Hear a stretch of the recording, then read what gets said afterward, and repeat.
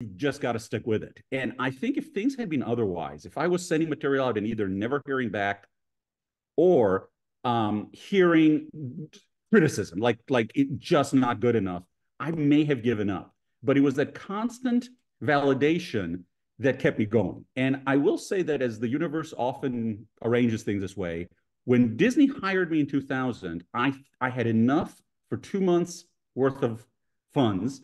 And I was starting to plan because I did not want to leave. I was starting to plan to like, if I get a job in the fast food industry, can I write at night?